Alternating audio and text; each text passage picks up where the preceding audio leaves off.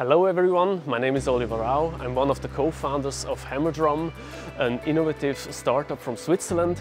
We focus on new drilling technologies for geothermal applications.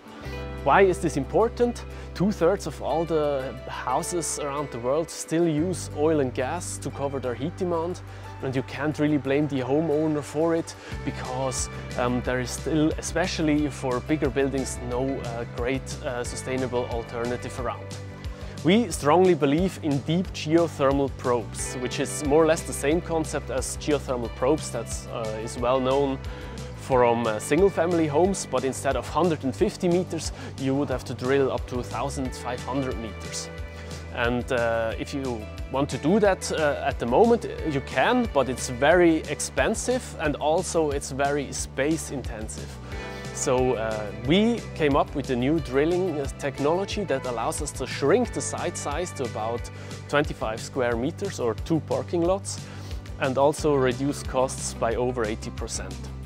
So how does it work? It's more comparable to a tunnel boring machine that is lowered into the borehole.